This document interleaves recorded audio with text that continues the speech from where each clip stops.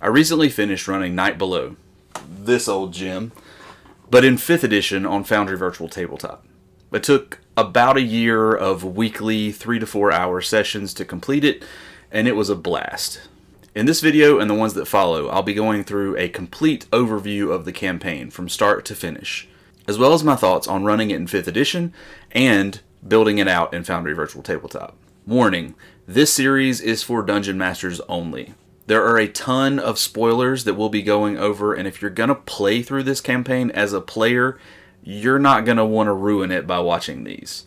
First off, plot overview. The basics are that a Darrow Savant, a really powerful Darrow wizard, sorcerer, or whatever, has allied with a bunch of aboleth and is trying to build a magical mind control machine to basically take over the world. To make the machine work, he has to sacrifice spellcasters as a power source for this thing, and in order to keep his fuel source going, he starts kidnapping spellcasters from the surface world, which is where our players get involved. As far as materials go, this is a 2nd edition box set.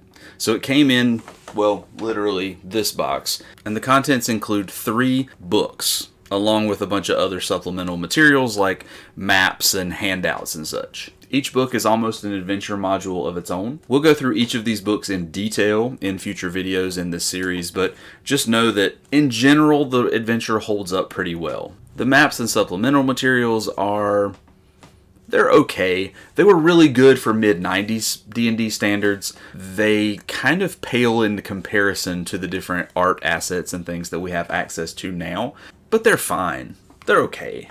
Now, in running this module, my goal from the outset was to run it as close as possible to the original source material, with a couple of exceptions. The first of those exceptions was that I wanted to make sure the module was fun for both me and my players. So I did change a few things just because I thought that my idea would be better than the original in the book. In most cases, this was to address certain parts of the adventure that I felt like would be just a slog of combat without a lot of meaningful story advancement.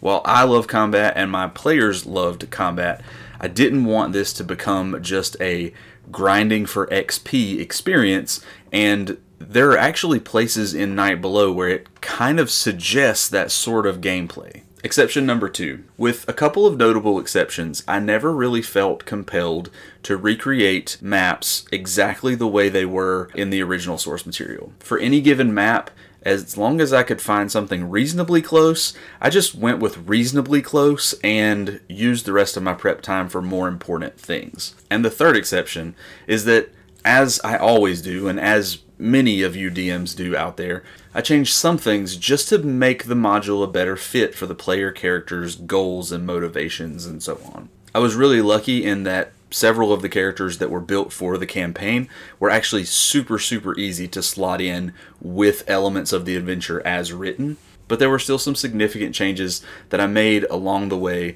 to make sure that the characters were tied in specifically to the plot that was unfolding. In the next video, we'll be talking about some things that you'll want to make sure you keep in mind if you're thinking about running Night Below in 5th edition, or really any older edition adventure. The game mechanics and the expectations of play at the time is just not the same as what we typically think of in a 5th edition adventure. In the meantime, if you happen to stumble onto this video without seeing it in the playlist, you may want to check the description and see the rest of what's available in the series.